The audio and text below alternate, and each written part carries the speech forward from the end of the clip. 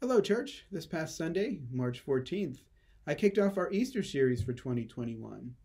Our Easter series is called Make Way for the King, and my message was called The Coming of the King. In my message, I attempted to answer three questions. The first question was, why do we need a king?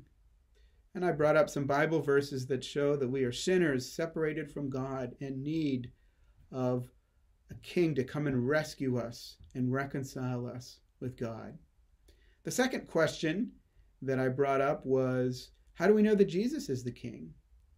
And I pointed out some Old Testament prophecies that promised the coming of King Jesus. And then I brought up some New Testament verses that specifically showed how Jesus fulfilled those prophecies. And thirdly, I asked the question, how should we respond to King Jesus?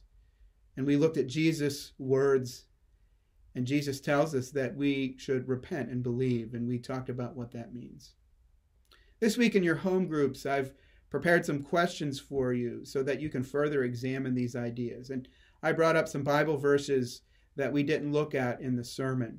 So hopefully, as a result of your time together, you will be able to gain some new insights into these ideas that I've brought up, and that you'll be further encouraged and edified as a result of your time together discussing these issues.